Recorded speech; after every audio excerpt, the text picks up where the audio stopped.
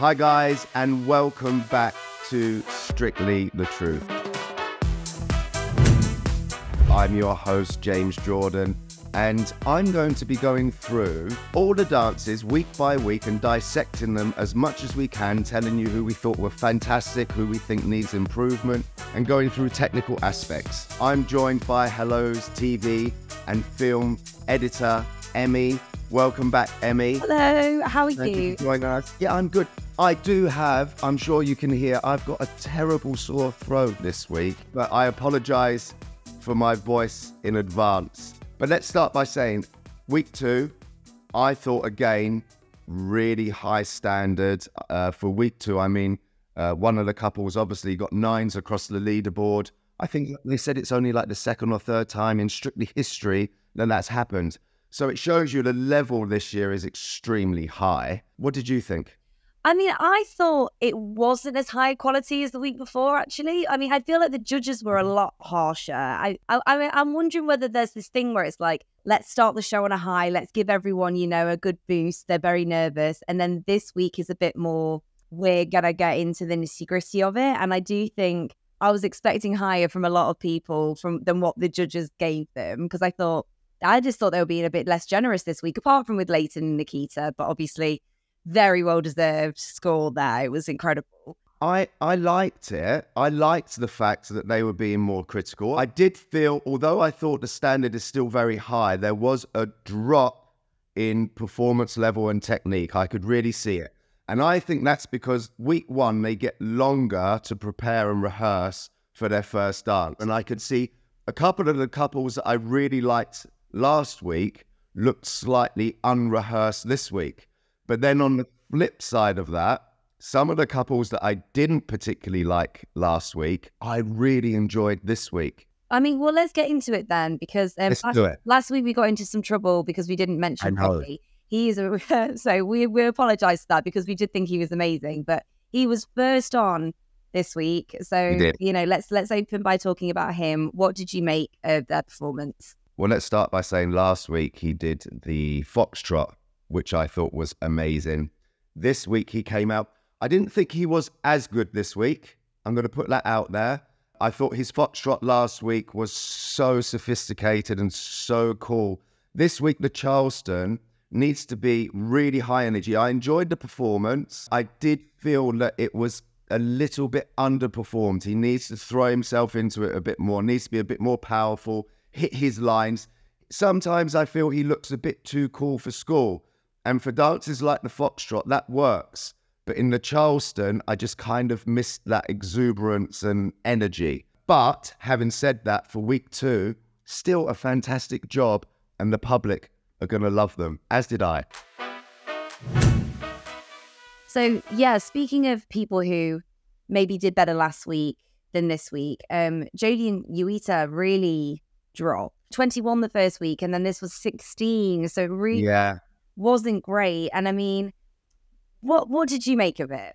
Oh, you know what? Last week, I really enjoyed them. I thought, he actually shocked me how good he was. I think he's struggled with having much less time to perfect the dance.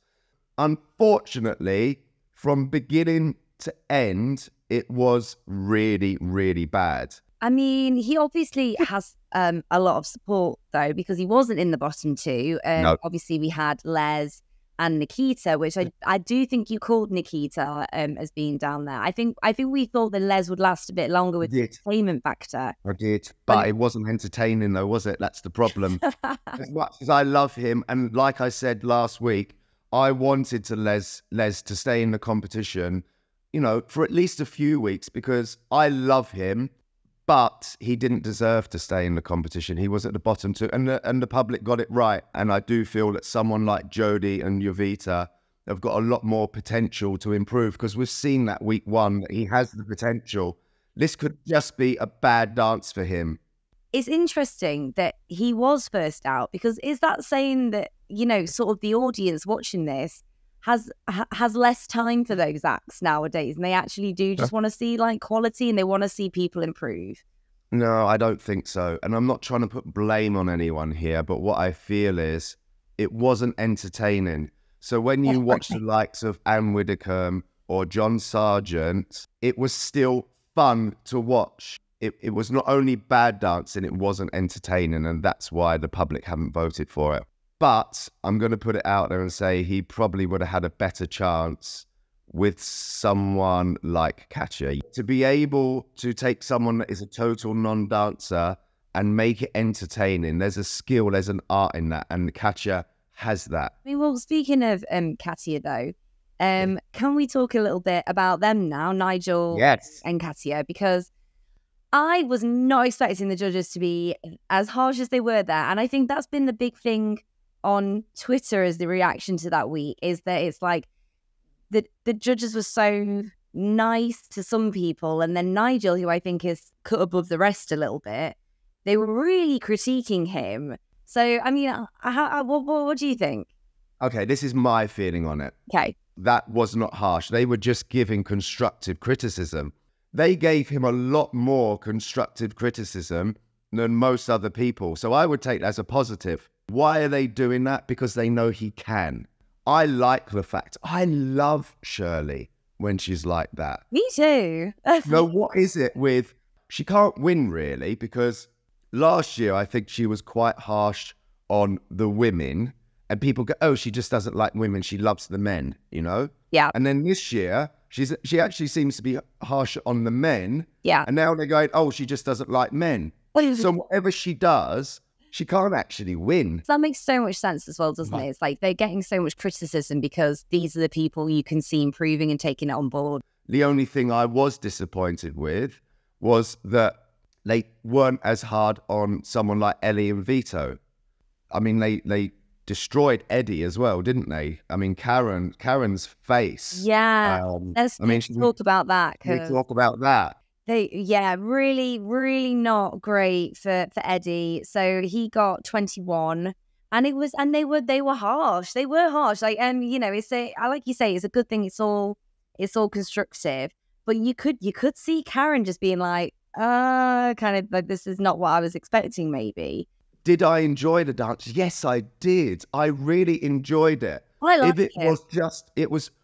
Because he's got, as the judges said, you have the most natural rhythm running through your body, which he does. Yeah. But it's the cha-cha.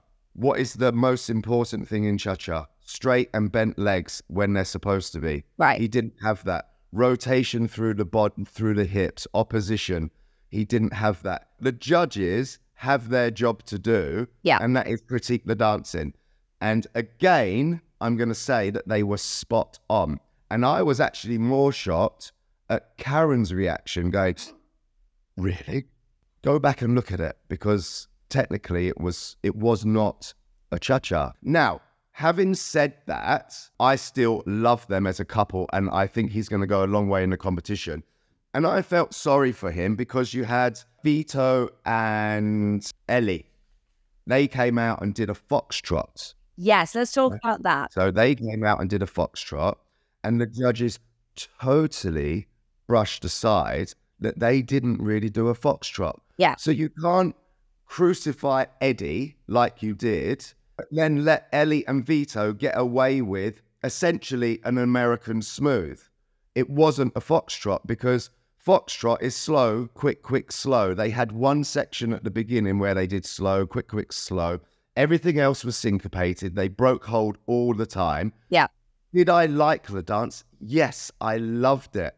But that's not the point. You have to be consistent. And for me, the judges weren't consistent because they didn't pick up on the fact it wasn't a proper foxtrot. So speaking of the judges scoring being unfair, though, why didn't Layton and Nikita get 10s across the board is my question. I've never got it. I've never understood it. That could be his best dance. And then what happens is then they get to do it again in the final and he'll get straight 10s. Yeah. It'll be exactly the same. Sometimes not as good as the first time they do it. Yeah. I am a firm believer, if it's worth a 10, give a 10. I think there's something there where maybe they're told you can't give 10s in week 2. Your guess is as good as mine. Did I think it was worth a 10? Wow, this is a really hard one because it was amazing. It was so good. Yeah. The only critique I had was when he's in frame, he was a little bit stiff in the frame. So when he's in frame, it's a little bit wooden.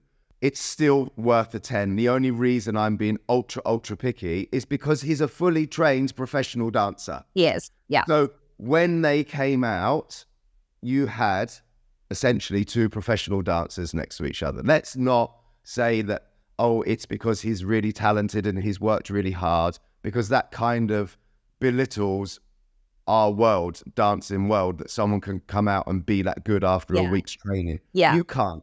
It was probably one of my favorite dances I've ever seen on the show. That was amazing. But it's only because he's a professional dancer. Do I feel Strictly are going too far now with bringing on professionally trained dancers? Yes, because I would actually say to anyone that is thinking of doing Strictly, don't do Strictly unless you've dance trained in some way, shape or form, because you don't have a chance. It was a 2. But it was a 10. I think it was a 10. Because all day long it was a 10. They're both pros. It's an amazing dance. Just call it what it is. And then after them two, second on the leaderboard, you've got Giovanni and Amanda, who, to be honest with you, has sort of been flying under the radar for me. Like, they're saying that she's that good and she's getting these really amazing scores. She's not as much in the forefront of my mind as some of the other pairings. Do you know what I mean? Why do you think that is, though? I don't know. I just think it's like there's no fuss. They're just going on. They're performing really well, and then that's it. It's like there just doesn't seem like there's that much of a fanfare around them. Big lifts. Everyone was going, oh my God, the lifts were amazing. I didn't particularly like some of the lifts. I mean, the one where she had her legs akimbo around his neck and he's like looking like this. I mean, what was that? It was I get left feeling cold when I watch them. I don't feel invested in them as a partnership. Yeah. And this is something Ola said as well when we were watching together. Why is that? 'Cause I'm the same. It almost feels, I hate using this word, it almost feels a bit fake.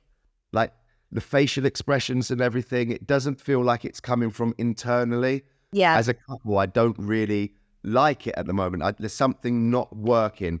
Now, I could change in 2 weeks' time. They could be my favourites, Angela and Carlos. Yes. You remember last week I said, what would a judge? She was overmarked. Yeah. And they were saying she had so much potential. I didn't see any potential. I take it all back. Yeah. Take it all back. I've got 3 stars next to her name saying best improvement out of everyone. Her legs were phenomenal. Such a shock because I thought she looked awkward last week. I was like, she's going to really struggle with the Latin. I definitely see them now as being one of the power couples as well. I think she's got a lot of potential. And I didn't see that last week. She came out this week and shut me up. Yeah, I was wrong. Nice. And I'll admit it. Hold my hands up. Really good. Really liked them. So I was also seeing some stuff about Angela and Kai. Let's talk about them for a minute. Because I think, as amazing as they are, do you think, which is what I've seen from some people on Twitter, that they might be marked the way they are because Angela is obviously older. She's amazing, but do you think the judges are being nice to her and they'd maybe be a little harsher on the dancer if it was a younger person doing these routines? No. Okay. I'm going to say, Shirley, definitely not. I mean, she gave the lowest mark, didn't she? She gave a 7. I would have given her a 7. Now, the reason, it's not going to be as high energy as someone in their 20s. That's just a fact of life. As you get older, your energy. But the class that she had, the way that she used her arms to the fingertips, she was dancing. It was classy, it was pure, it was soft. Kai put together a really nice traditional foxtrot, slow, quick, slow. So let's wait until Angela perhaps gets a jive or a quick step where she's going to need to exert herself more. But this week it was a foxtrot, so you can only critique on the foxtrot. Do I think they overmarked her? Possibly a little bit. I think 7 was probably the max it should have been. James, for next week, who are you thinking is in trouble? I've got someone in my head, but you might have different ideas. So who are you thinking? So I'm going to say Nikita and Gorka. Yeah. I feel sad for because I think she improved a lot on last week. One of the judges actually mentioned that she did look like a rabbit in the headlights last week and came out this week totally sold it. Still technically not great, but she's not danced before. So I think she actually did a really, really, really good job. There weren't any big lifts in it or anything like that. It wasn't mega entertaining, hence why they were in the bottom two. Possibly Zara. Yeah, possibly Zara. Or now it starts getting difficult. You see, I'm going to say Jodie and Jovita. I've got a bit of a controversial one, so you might disagree with me, but I'm wondering whether Adam and Luba might not do that well next week. Just because I think it's like they're sort of in this zone of like, they're not covering themselves in glory. They're not terrible either. They're just sort of like in this. I feel like people forget about them. You know what? I'm glad you actually brought up Adam and Luba, because next to I write down what I would have given them and then what the judges gave them. And I wrote next to the judges' scores, harsh. Okay. And that's the only one that I have out of all of them. I actually really like them as a couple. He makes me smile. He makes me laugh. I really enjoyed their dance last week. He started on the chair, the lighting on him. It was a really dramatic song. There was loads of intensity. You know, his acting skills came in. I think he was undermarked. If he goes, I'll be gutted, because I think he's got a lot more to give at this moment. But that leads us to the MVP. Who was your favourite pair of the day? I mean, not even a question. It was Layton and Nikita. Yeah. It was exceptional. It blew me away. I got goose pimples watching it. It was that good. So yeah, I have to give this week to them. Thank you so much for joining us for another episode of Strictly the Truth. Don't forget to like and subscribe, and head over to hellomagazine.com for more Strictly content this week. And join us next week as we're going to be talking about week 3. Bye. Bye.